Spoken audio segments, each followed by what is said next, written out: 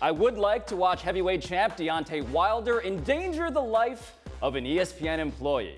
Howie, please roll it. Puedes pegar aquí en la pancita. Aquí en la pancita. O aquí arriba. ESPN. Uno. Did Deontay know what they were saying? Whatever they were saying in Spanish, it got translated to English as deck that guy as hard as possible. That was the eyeball departing the costume.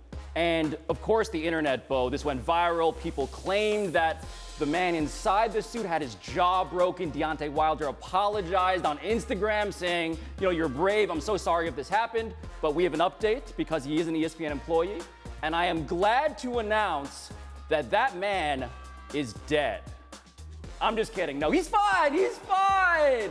He's an ESPN researcher whose name, in fact, is Tony Romo. All right, now. His name's Tony Romo. Now, I would like to say that the world would have known that he was okay by the mere fact that we were running it, right? Like, I think that was the giveaway that he was all right. And now that we know that he is all right, I'm going to speak for everybody else. I'm going to have the courage to tell the truth that nobody else wants to tell. This was a lot funnier when I thought he had his jaw broken.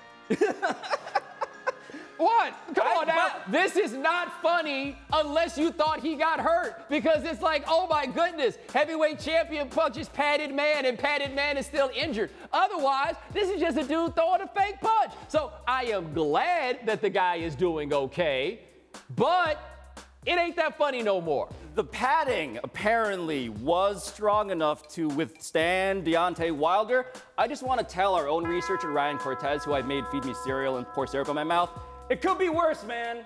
It could be worse. Wow. I'm sure Cortez wanted that to be the way this segment ended. Love you, man. In closing, I'd like to deliver some bad news, America.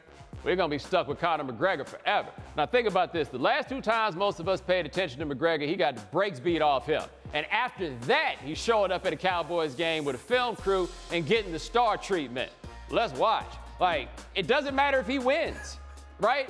Credibility doesn't matter with him. Here he is talking to Jared. The executive VIP treatment? Dude, like, if you the Cowboys, why you want to be around a loser? The last two times I saw him, he was a loser. Whoa. And then that. Then that. The push throw. Wow. It is amazing that apparently winning is totally unessential to his stock as a pop cultural figure.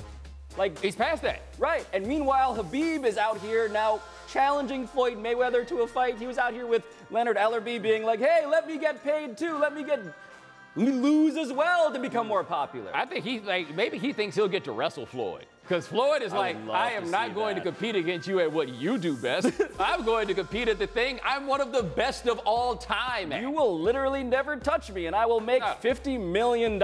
Yes, and then after that, we'll still be stuck with Conor McGregor. Absolutely. He is not going anywhere. Nah, he's here.